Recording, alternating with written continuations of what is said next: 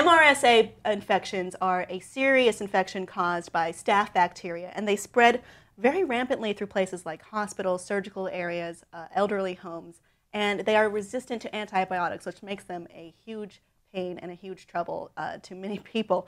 But some researchers believe they found a remedy to stop it, actually in an ancient book, which is very surprising. The recipe goes, take crop leek and garlic of both equal quantities, pound them well together, take wine and bollocks gall, mix with the leek, let it stand 9 days in the brass vessel. That's it's said to read it that way. You sound like a weird mix between Bane and Deckard Cain. I sound like Bane. Yeah, Bane and Deckard Cain mixed together. I was trying to be old-timey. I got what this came from microbiologists at the University of Nottingham, UK, who decided to test this recipe. It turns out bullock's gall is actually cow bile.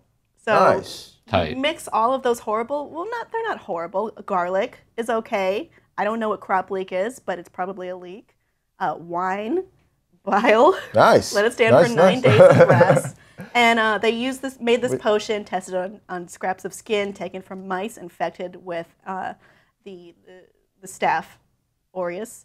And this is an antibiotic-resistant version of the bacteria that causes styes. So this was more to treat styes. Well, it was originally meant to treat styes, but they found that it fought the Staphylococcus. How did they come to this? Who tested this to figure this out? Like, how did we get? Yeah, I'm saying, how did we get all the way back to this Anglo-Saxon remedy from our current studies of it? So let's try this. Research goes in many directions. This one went to the Old English medical compendium called Bald's Leech Book, which sounds trusty to me. Yeah, it's kind of crazy that they found this in something old, but I guess if it being old, it'd be like a natural remedy, so it'd make more sense. That the ingredients sound like it could kill you, but I see why it kills the sickness. It sounds like they were cooking to me, but with something kind of gross. It's like, let this sit and marinate for 9 days. Yeah. So you had to smell that for 9 days. Some of the scientists did make note of that it started to smell, and then after a while, they called it a loathsome slime. So this is the cure. First, it was supposed to cure styes, so you have to rub this on your eye. Yep. Okay. Yeah. All right. But then they found that it does actually combat MRSA, which is something that we have issue with. And it's crazy this was found in such an old book for some other purpose. Yeah, and it just goes to show you that when it comes to curing, diseases, it can be pretty much anything. Mm-hmm. If you guys ever heard of this, another disease that goes around in hospitals quite often is C. diff. Mm-hmm. And the way you cure C. diff right now is to get a fecal transplant. Oh. So you're basically getting shit injected inside of you. That saved a lot of lives, though. Yeah, I'm saying. Oh, my God. It did. You would be shocked how many things contain urea, which is obviously derived from urine. Yeah. So that's fun. That makes sense. This is not the first modern drug to be derived from ancient manuscripts. There was also a anti-malaria drug called artemisinin, and it was discovered by scouring historical Chinese texts. So, you know what? Yeah. Let's look to history sometimes.